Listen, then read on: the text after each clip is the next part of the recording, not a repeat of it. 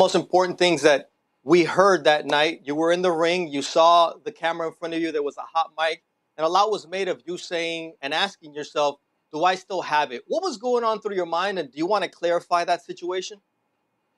Well, yeah, I mean, if you guys would like to, I mean, my whole thing is just always staying in the loop of things. So, when it came to you guys, like with the camera and everything, I mean, I know what a red dot looks like, guys. So it's just a strategic move. I know I got everything in me to always win. That's why we call it a takeover. So, my whole thing was not even about that. It was just a strategic move. So people still talk about Teofimo Lopez, which they've been doing. One of the most important things that sounds like shenanigans to me. So let's get the particulars out of the way. It is 11:46 p.m. Eastern Standard Time on T-Street Controversy with Traversial Media and Fight View 360. So June the 10th of 2023 in the Madison Square Garden Hulu Theater, not the big room. We're going to talk about that later on. Former undisputed champion at 140 pounds, Josh Taylor. He only has the WBO now, not like he's lost his belts, but one by one, he's been dropping his titles and staying longer at 140 pounds, likely to avoid politics at 147, and the bigger paydays for him will be at 140 pounds. Former Josh Taylor is going to be taking on former unified 135-pound champion Teofimo Lopez. Depending on how you look at the WBC franchise situation before he fought Cambosos, some may say he was undisputed, but I say unified. WBA Super, IBF, WBO, Ring Magazine, and the WBC franchise championship from some shenanigans that the WBC did for Lomachenko. Well, anyway, in both of their last fights, they didn't look good.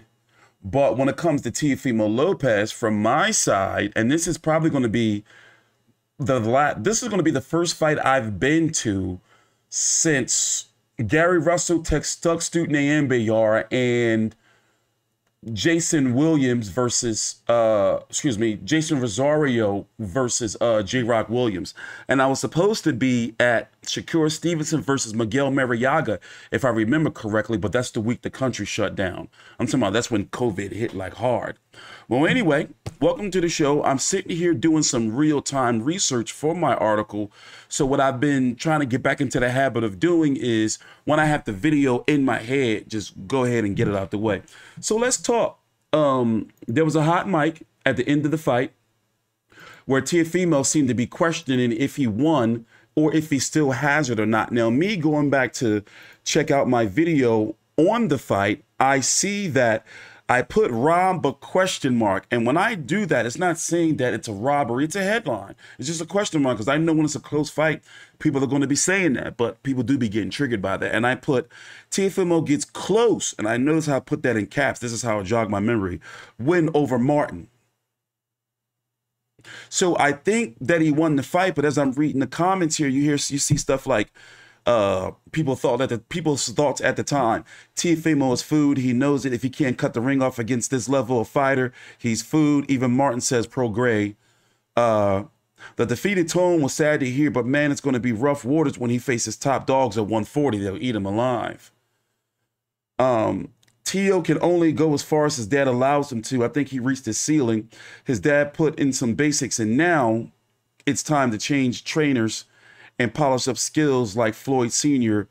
would be a great fit. So what I'm getting from the comments is people, including myself right now, I have concerns, is like, how does he feel? Like, does he still have it? For example, here's that hot mic situation.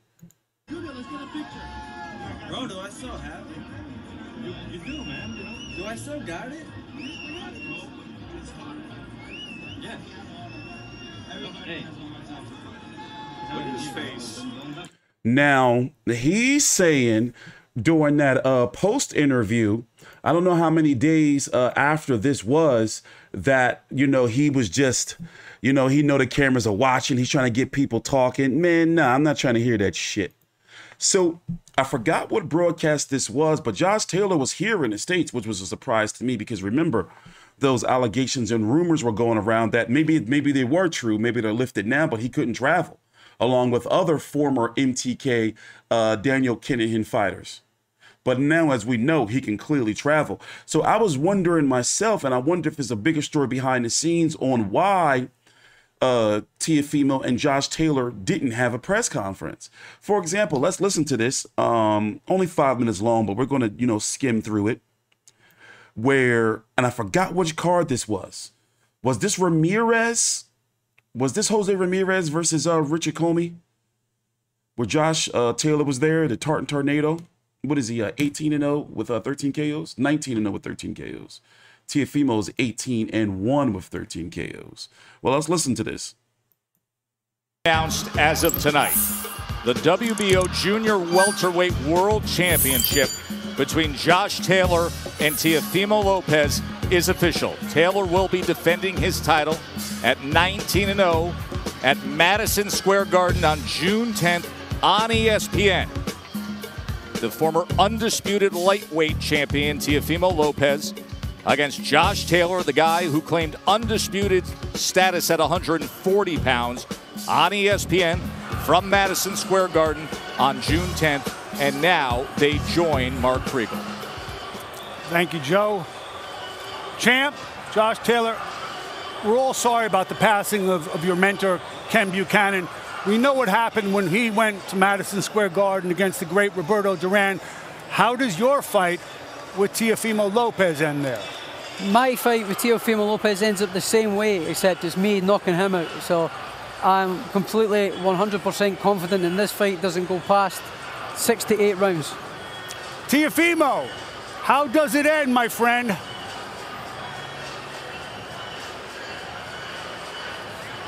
At 25, becoming the Ring Magazine undisputed.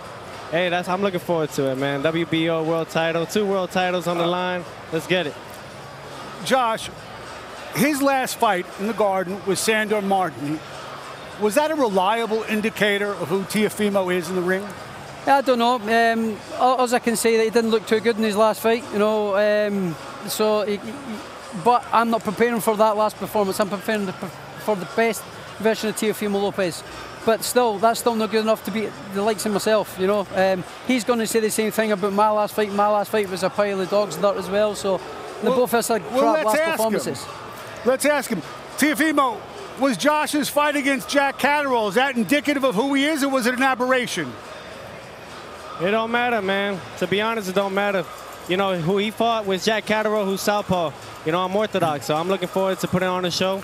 You know, like I always do. Put him in front of me and I'll beat him. I don't need to see much more. All right, listen, you called him the B word on Twitter. Okay, that's what people do today. Were you hyping it up, or you really believe that? Nah, man, I'm the best. Hey, like I say, man, I want the best and I fight the best all the time. I don't duck or dodge nobody, and I think Josh Taylor definitely knows that. So looking forward to this fight. Hey, and I just want to ask Taylor, shouldn't this fight be in the Mecca, not the theater?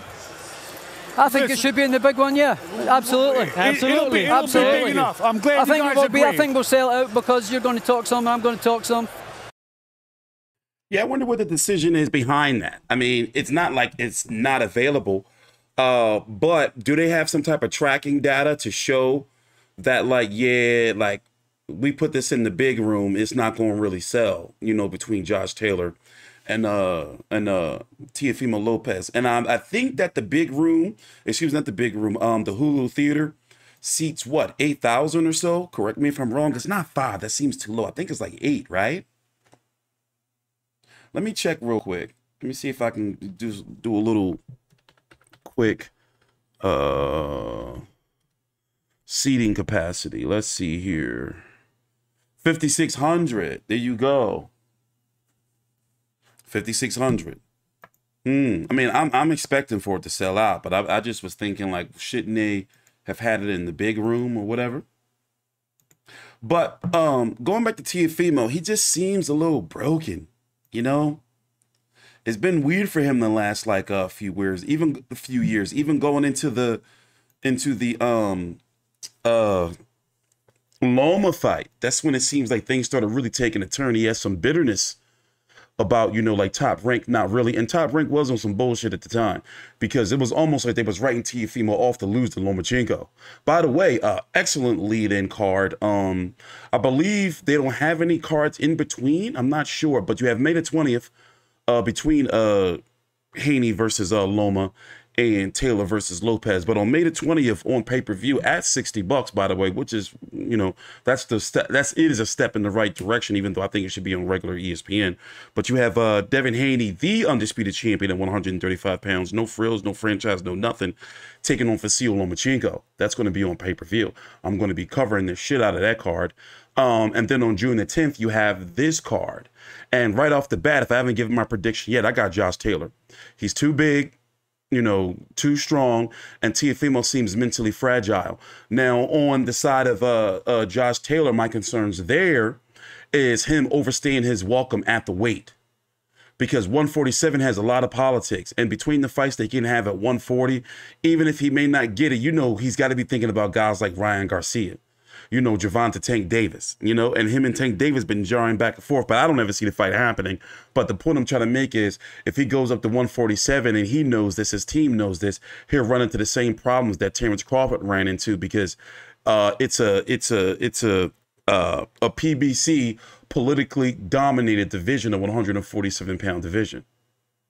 Now, as far as Teofimo Lopez is concerned, he had really nowhere else to really go. And sometimes you wish he can just keep his mouth shut, because he kind of gets himself in trouble.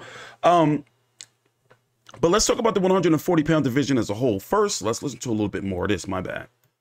We were together. Hey, I really don't want to talk about him, and I got the feeling it was personal. Was it? No, it's never personal. It's never personal. It's business. This is the fight game. He's a good fighter. He's been talking a whole lot of smack about me for a couple of years. And now, you know, you got to be careful what you wish for. He's now got it, so now he's never going to get a doing now. What's the best thing Teofimo Lopez does?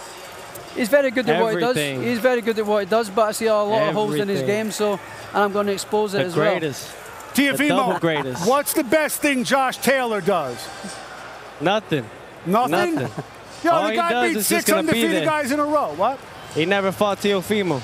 Yeah, okay. We'll see. Can't wait to see it. And by the way, can't wait to see listen, I'll say it like this, man. I don't need to go to New Jersey. I got everybody coming over here. I'm at the UFC 287. I'm promoting our fight. Don't worry, I'm taking it. Oh, good. Taking it to another level. Don't worry. No worries, sweetheart. Hey, I'm glad you guys are on sweetheart terms. That's very nice. The last year and a half for the both of you has been very trying. Do you all have something to prove? Josh? Always. Hey, always. Tell me just a WBO world title. These questions are not going anywhere. Magazine, the 100th year this year, the fight of the century. That's what it is right here on the line. Don't tell me it's just a WBO ring, don't tell me it's just a WBO world title. It's also the Ring Magazine. Yeah. Put that on the line. What are the holes in his game? Oh, he's got plenty of holes. I'm not going to sit here and tell him and reveal them here. He knows he's got holes. He'll see holes in my game. But at the end of the day, I'm going to beat him. Teofimo, what are the holes in Josh's game? You know, now that I'm thinking about it, this is a big fight for both of them, because either lose, you know, see, it's a shame that we're in this era of, you know, you take 1 loss, 2 losses, 3 losses, you know, you really like start going, you know, like down, and fighters like really lose their confidence. They let those losses get to them. But right now, like, I don't think that Teofimo career can afford a loss. Like, he just don't seem like he's able to take another one. By the way, I don't understand what he meant by this either. But then again, you know, boxers, like, just in all sports, but especially in boxing, all fighters of all races, whether you're black, fucking white, fucking, you know, and you know, I identify as Mexican, you know, like, we all be saying racist shit sometimes, you know, as fighters. This is my last fight on ESPN. Oh. Yeah, I'm sorry, but I'm not sorry. This is why this fight means everything to me. If they want the black fighters, they could keep them. I brought Bud Light to Top Rank. If they want the black fighters, they could keep them. Now, what does he mean by that? He's not even fucking fighting Braveheart. Like, Josh Taylor's from Scotland. And then when you look at, like, who's he talking about? Like, Devin Haney's got to be. Because here, let me pull up these rankings right here. The 140-pound division is not like a black-dominated division. I mean, yeah, you got Regis Prograis. By the way, Regis Prograis is going to be fighting Liam Parrow next month, also in June, on The Zone. Regis Prograis signed a multi-fight deal with The Zone, passing up on a top rank offer. Rolly Romero is getting a title shot, God knows how, against Ismael Barroso. I covered him years ago. Surprising, shocking, he's fighting for a title. Alberto Puello felt that Vadetes had to drop his belt. Then the winner of that would be the mandatory for O'Hara Davies. Or does Davies have to fight somebody else? I forgot. I think he is the mandatory. So Bril Matias is in negotiations with Matchroom, former top rank and PBC fighter. And then, of course, you have Josh Taylor taking on Teofimo Lopez, and Arnold Barboza getting screwed over again. And then you have Jose Ramirez. Like, what the hell is he doing? I won't be shocked if we see Jose Ramirez take on a winner of Lopez versus Josh Taylor. But it's a division right now there can be an undisputed champion, but it's a little fractured. Now, one good thing about the division politically is a lot of these guys, like, they can't go to 147 or they're going to run into PBC politics. So they have to either go to PBC or continue to fight each other. So Teofimo Lopez last fight was against Sandor Martin. That was in December of last year. Split decision. 94, 95, 96, 93, 97, 92. Teofimo was down in round number 2. I think there was a slip, right? I mean, like off balance kind of shot, but not like hurt. Josh Taylor's been on a nice layoff. Hasn't fought since February of last year. And didn't some dumb shit happen with the Jack Catterall rematch? Something with boxer Ben Shalom and that team didn't put something in the contract. I forgot. Let me see if I can Google that real quick. I'm doing live real-time research here. My bad. Let's see. Josh Taylor. Jack Catterall. Let's see what happened there. I know it was some type of fluke, right? And there was a lot of postponements, too. About to get mugged by Josh Taylor a second time. What is this World Boxing News? Let's see.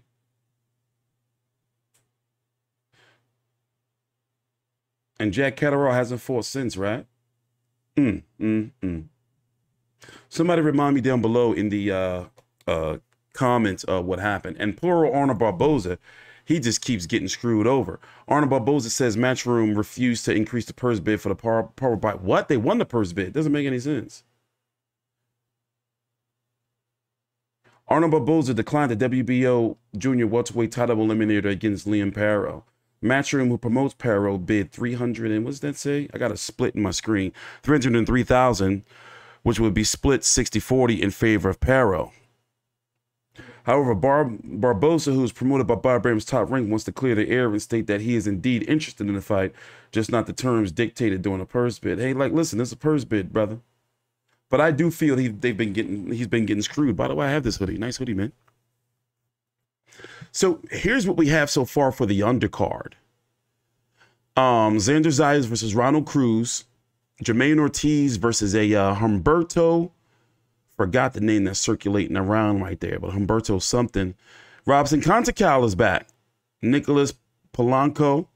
Henry LeBron versus Christian Tapia. Omar Rosario versus Juan Carlos Rivera. Bruce Shushu Carrington versus a TBA. And Damian Kinba versus a Helaman Ogian. I don't know how to pronounce that. You also have a competing card over on the Zone as well, with Munguia versus Derevianchenko, Shane Mosley Jr. versus Demetrius Ballard. But in a perfect world, in the rankings, in a perfect world, the winner of Teofimo, Josh Taylor. See, you know, the division is fractured because you got Prograis, who's now on the Zone. You know, you got, you know, Barroso, Rolly Romero, that's PBC. Matias, we don't know where he's going. So maybe if Matias signs back with Top Rank, but it's looking like he's in heavy negotiations with Matchroom. But we're talking about in a perfect world. In a perfect world, we would see Josh Taylor and Teofimo Lopez winner take on Rigas Prograis. For Taylor to be a rematch. For Teofimo, if he was to win, that'd be a nice, a good fight. But you can expect if Teofimo was to win Josh Taylor, there would probably be a rematch there, depending on how, you know, bad the loss would be for Taylor if he was to lose. I'm not really high on Jose Ramirez, but, you know, maybe we can get Jose Ramirez versus Arnold Barboza in some type of eliminator. And then, of course, you got to factor in Sandor Martin's in the mix. Ahara Davis is in the mix. Ryan Garcia is at 147 now. So how does he factor into the mix, his first fight back, and what title is he going to be pursuing? And then you have whatever happens between Devin Haney and Vasyl Lomachenko. Because if Devin Haney wins, he might move up. But he's also talking to staying at 135. But what's the point of staying at 135 if you're not going to fight Tank Davis? You dig what I'm saying? Or Isaac Cruz. So 135 and 140, it's a very confusing division right now. Well, 2 divisions. But as time goes on, hopefully we'll be able to get some clearer answers. But I got to be honest, I'm going with Josh Taylor over Teofimo Lopez, mostly because Teofimo right now seems a little unstable when it comes to his like boxing psyche. It's the best way I can say it. Thanks for watching. Please subscribe. Follow me on Twitter at TstreeTCONTROVERSY and TroversialMedia.com. Thanks for watching.